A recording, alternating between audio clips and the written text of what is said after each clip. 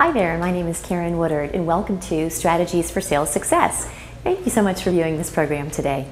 What we're going to focus on in this program are the strategies and tactics that you'll need to be successful on a day-to-day basis. Now, speaking of strategy, what you can expect from this program is we're going to take your bigger picture, all the things that you need to hit your goal at the end of the week, the month, the year, whatever that period is that you're measuring, and we're going to break your strategy down into the things that you need to do on a daily basis to be successful. So we'll take a look at the strategy, we'll take a look at the tactics, we'll take a look at them in terms of business building activities or lead generation.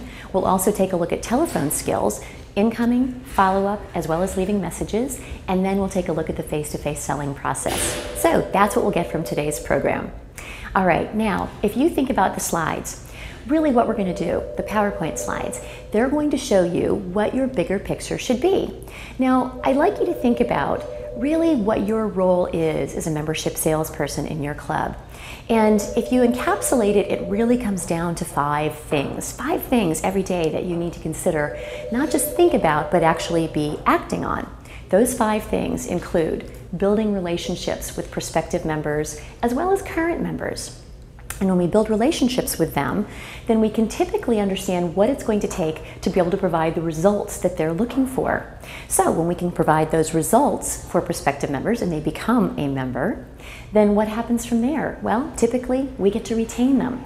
Because if our members are coming to the club, they're using the club, they're getting what they want on a physical level as well as an emotional and social level, well, they're going to stay. There's value with that.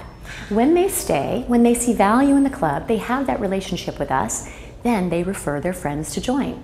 So those are the first 3 things when you think about the 5 that you need to think of. It's relationships, results, and retention. Now, relationships, results, and referrals and retention.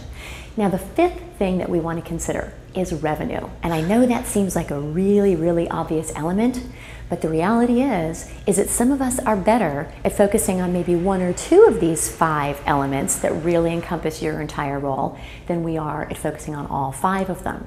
So as you think about those 5 elements, the relationships, the results, the retention, the referrals, and the revenue, I'd like for you to quietly assess to yourself which of these you're really, really good at, which ones you have dialed in, and then which of these elements you really need to spend a little bit more time on in terms of your success in your role at the club.